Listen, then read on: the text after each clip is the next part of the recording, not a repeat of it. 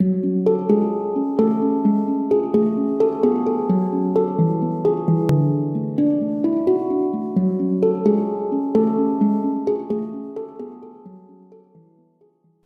guys, my name is Stevie, Calista, and I'm an astrologer.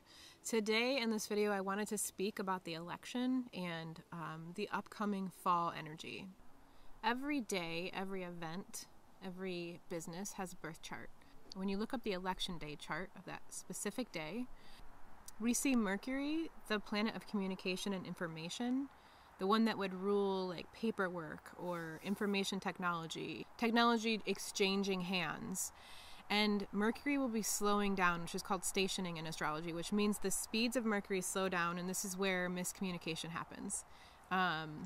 So the election day chart is a lot of miscommunication. A lot of information being confused. We're already seeing it with like the mail-in ballot debate, right? This election chart has such technical difficulties. I really feel like we're not going to have an answer right away about who wins. And Mercury happens to be squaring the structures and systems and authority and politics area of our lives. And so the same area of our lives that's crumbling right now because it was built 200 years ago and it's outdated in this earth age that we're in, right? We're moving into the air age, which I spoke about this a few times on YouTube, but the air age is all about Aquarian energy and valuing information and community and the collective energy, like serving the collective all as one. And the election day chart really has this slow, informational, like garbled sort of communication energy, communication issues, technical difficulties, squaring our fight for control, or squaring the fight that we have over being controlled by our authority. And then we have Mars retrograde moving backwards. So that means our action and drive is moving backwards, right? And that is squaring authority and the sort of the death that we're going through in society. And so two planets, one that moves forward, one that communicates, both slowed speeds. And it means like people are going to be triggered, and it means a lot. I don't think that we're going to have an answer for a while. I'm not sure when. When I do pull up Donald Trump's chart and I'm looking at the soul's chart, the soul's contract, right? He is having his nodal return during this time. So what that means is that your destiny, your karma, your soul's direction, your soul's movement forward is really, really, really being highlighted in 2020 for him, specifically in the fall. Also, the moon in astrology, which is the people, are sitting right on top of Donald Trump's North Node during the election. So maybe he gets reelected, maybe that's what actually happens, but we have an uproar and there's miscommunication and the ballot numbers are messed up. I'm not quite sure what this looks like, but it's definitely very, very messy, and it's very karmic for Donald Trump. And truly, when you look at Donald Trump's chart, he's here to stir the pot. He has Uranus in the 10th house, his sun in the 10th house. He is a leader. Like, he is here to lead through his career, through the public eye. That is truly what Donald Trump is here to do. His North Node lives there, meaning it is his soul's purpose. It is his soul's purpose to stir stuff up in the public eye. His node moving into that place means that this is absolutely karmic, and it's absolutely like soul contract sort of stuff. Donald Trump was born during an eclipse, and so that's really also, I find that quite fascinating, right? So Donald Trump is like the North Node is where the public is also moving towards, and it means like he's such a big part of what we're moving into. Bad or good, however you want to take that. I won't give my personal opinions. I have honestly been trying to stay as open as possible in 2020 because we are really, really being asked to let go of beliefs that no longer serve us, ego beliefs, so that we can actually create the space that we need in order to make the change, which also means that Gemini energy is involved, the curious mind, the one that has conversations with people and stays open and listens.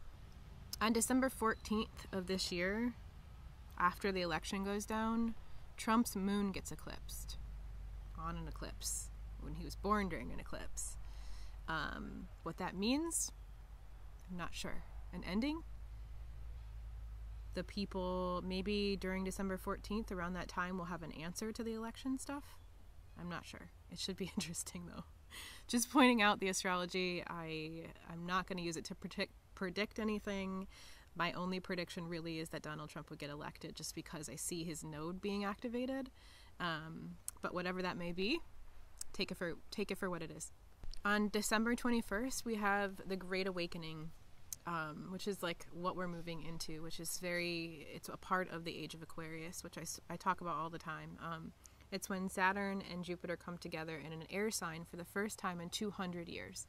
The ages are 2100 year cycles, so just over 2,000 years cycles. We're moving out of the Age of Pisces and into the Age of Aquarius, but we're not there yet, right? On December 21st, at a solstice point, right, the winter or summer solstice, depending on what hemisphere you live in, is when this goes down. We are planting the seed for the first time in 200 years that this conjunction has happened in an air sign. So it's been in Earth for the last 200 years. That means the Industrial Revolution was born. That means that the priority is wealth and material possessions, and it's Earth. Building things, building structures, right? On December 21st, we see it in air for the first time in 200 years, like I said, in Aquarius at 0 degrees on a solstice point. So this is very, very strong energy.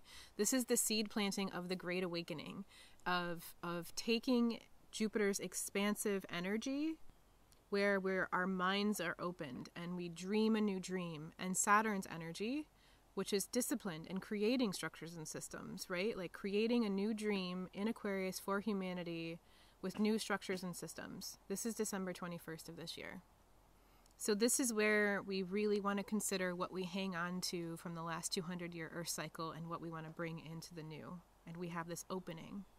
My hope is that we can stay open and curious, and we can realize that the propaganda that we have been living in for our entire lives around dividing ourselves and putting each other in separate spaces can truly be dismantled, can truly dissolve into something where we allow each other to have different ideas and use them in order to actually help everyone, and step into this air cycle with a higher mind, with more of a woken state.